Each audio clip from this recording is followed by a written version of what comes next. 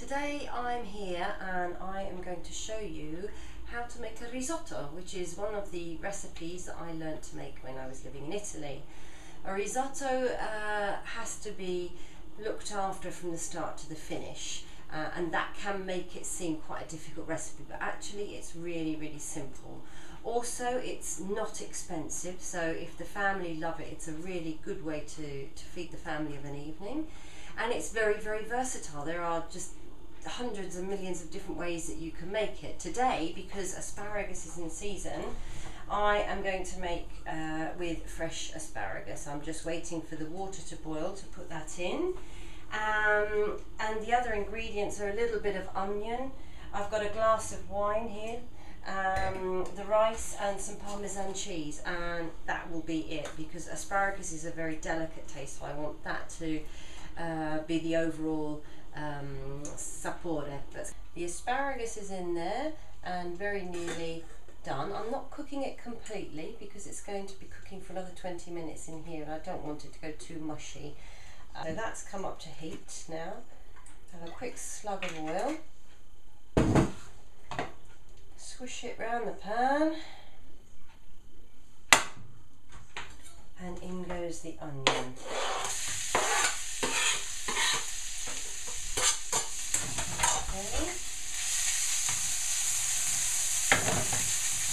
Now I'm just going to let that, I've cut it as finely as I possibly could because I personally don't like big bits, or at least bigger bits than the risotto or the asparagus. It's just supposed to give a flavour. So I've turned that down to a medium heat. I've got my top on it and I'm just going to let that sweat now and get a tiny little bit of colour. Right, I've taken the asparagus out. The asparagus I have kept the tips because I'm going to use them at the end, and I have also cut off the harder, bonier stalk, and I'm going to discard that, throw that away in the bin. So I've got this bit left. Now my onion has sweated nicely, and as you can see it's not a greasy pan at all. The oil, probably about a tablespoon, has been soaked up into the onion. What I'm now going to do is add the rice. Now I'm using arborio rice, and this one is actually a brand that I used to find in Italy, but the supermarkets here in England do an equivalent, which is cheaper and just as good. So now I was taught 2 handfuls per person, and I'm preparing for 2 people here, so there you go. And now we're going to toast the rice, okay? So I think we are toasted and ready to go. The last thing to add to that, of course, before I add any broth, is my asparagus. There we go, one fell out. So that, my asparagus water with the addition of a chicken stock cube, I'm going to add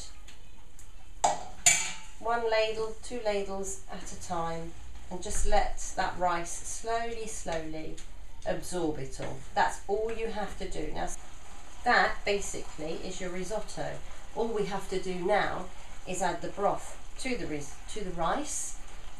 Keep it cooking gently. This is maybe a little bit too furious. I've just turned her down a little bit. Until the rice is cooked, which will probably take about 20 minutes. In the meantime, as it's cooking, all of that flavour's coming out. You may have noticed I haven't added any seasoning yet. I'm going to wait till I get to the end. Another good thing about risotto is if you are preparing this for your evening meal, you can be getting on and doing other things while this is boiling. You just have to keep your eye on it. There, now that will take a while to come back to the boil. What I shall do now is wait until all that liquid is absorbed and before adding any more. And that I think is quite important, that you don't boil the rice, that it just has to have enough to take in as it goes. You can always tell by the consistency. This at the moment is a bit too liquid for my liking. Okay, we're getting closer. You can see it's starting to stick on the bottom, which means it's absorbing fast, all the liquid. The best thing to do now is to taste it to see how far we've got to go. And that is very, very close to what I'm going to do now. A little bit of that. I'm going to add some Parmesan to start off with, just to give it a little bit of taste. That will also thicken as we go. How can you tell the rice is cooked? Well, as I'm crunching it in my teeth, I can still feel dry bits. It's left around my mouth, so I'm waiting to bite some rice and not feel that. Now, because I've added that cheese, it's going to absorb quicker. You can also see that it's changed the consistency, and it's changed the colour of the sauce too. Now that for me is fine, because I am used to not having any salt anymore. Add as much as you like, as little as you like. And that's it. There's just one more thing we're going to do before that actually finishes cooking, and that will be to add just a knob of butter to what they call mantecare, which just adds a little bit of flavour.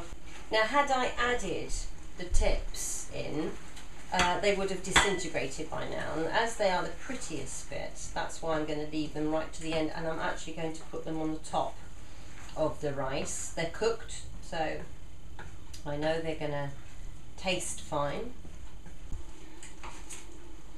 There's the size of knob of butter. I'm just going to leave that in there. That butter's now amalgamated. Dish up. These bowls are quite big, actually. There we go. As you can see, there's one bowl. Put some tips on top.